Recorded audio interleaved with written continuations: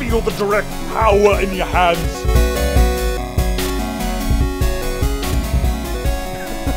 Direct copper. Direct power. Direct copper heat pipes. It's somewhere, but that voice kind of reminded me of Arnold Schwarzenegger and Jesse Ventura, you know, if they had a baby. So I've got the 760 in my hand right here. This is tiny. It's a, you know, custom PCB. There's a totally separate video just talking about all the technology that goes into this because, I mean, really, guys, there's a gazillion different graphics card manufacturers out there making a gazillion different SKUs and a gazillion different parts. So they're going to be all over the board, but the thing is totally non-reference design. It's totally non-reference. And that's what really makes it different than a lot of the other graphics cards that are out there, because the benchmarks, and that's what we're going to do in this video in just a second, we're just going to go through all the benchmarks and show you how fast this is, but the benchmarks are going to be very similar from one card to another, maybe a little bit faster with an overclock card like this. Some other cards out there maybe have even higher clock speeds, but what you should really look for when you're buying a card like this, you should look at the technology that's used in the card, you should look at the quality of the components, and then make your decision based upon that. You'll have a card that's cooler, it's quieter, and it lasts longer. And for somebody, you know, like me, that's kind of what I've started going for in life. I want stuff that I can, you know, sort of a buy it for life mentality, even though hardware is not a buy it for life item. You get what I'm saying, right?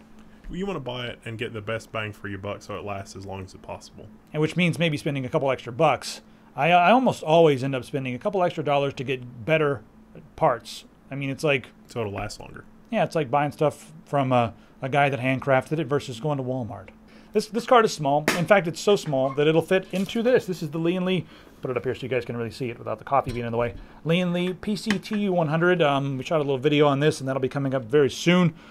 It's really small, and I've seen a few reviews floating around out there. I'm going to have to do a review to set some people straight, because I think the guy on a non-tech said that this was lacking because you could do the same thing with the Prodigy, but it's like literally less than half the size of a Prodigy, so... You could put 4 of those in a Prodigy.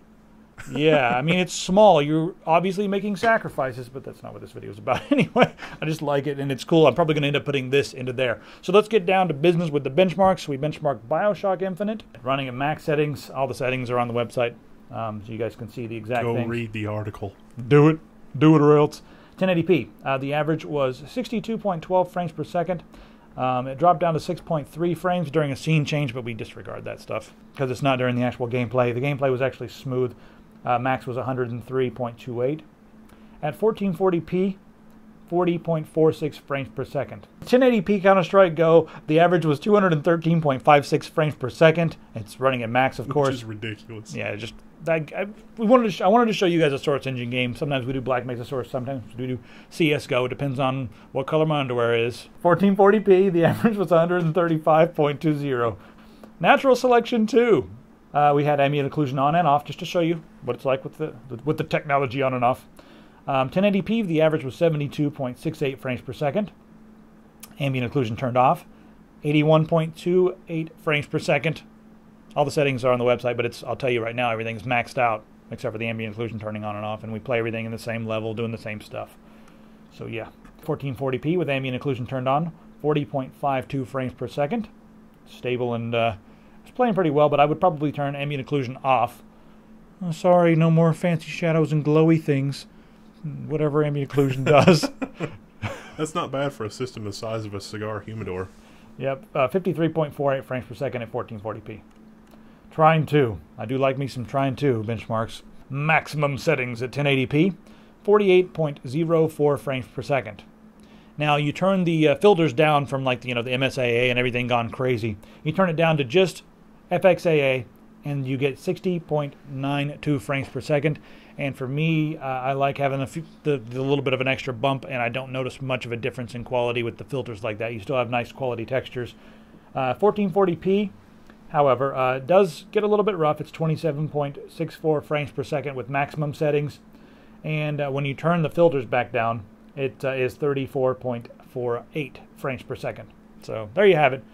Game was a little bit rough at 1440p with this card.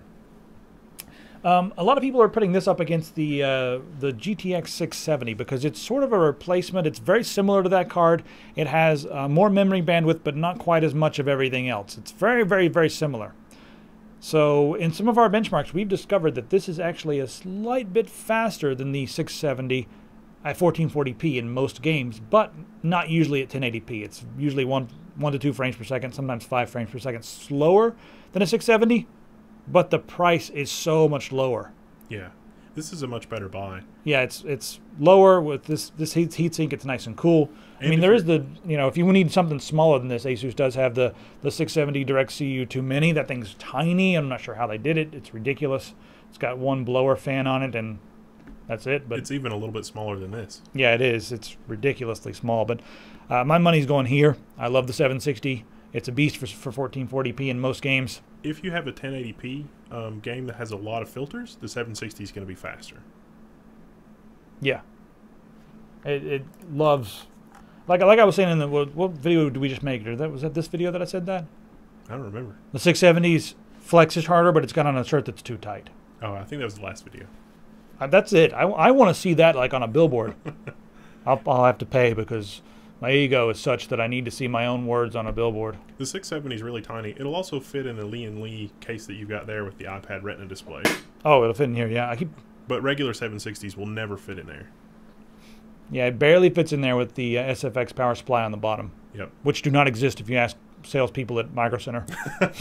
I don't know what you're talking about. It's SFX, what? There's no such thing.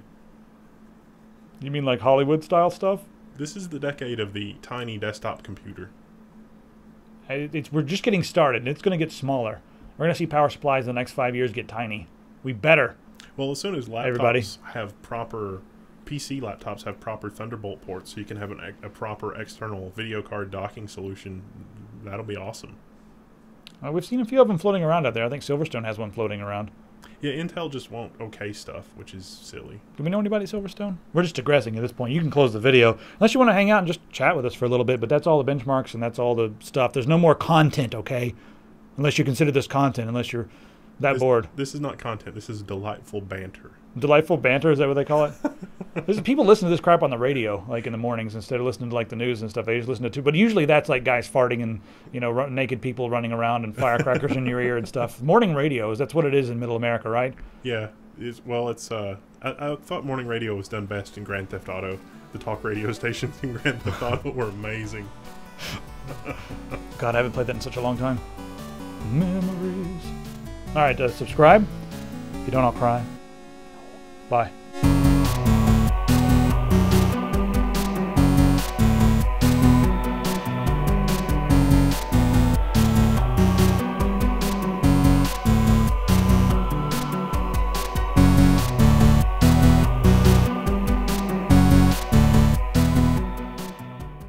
No one didn't know what you meant. Yeah. Everyone knew what you meant. That's better. Nobody didn't know what you meant. I didn't know what you just meant. Counter-Strike, go. But you did know what I meant, which is the funny part. I didn't know that I didn't know that I did know. What the hell?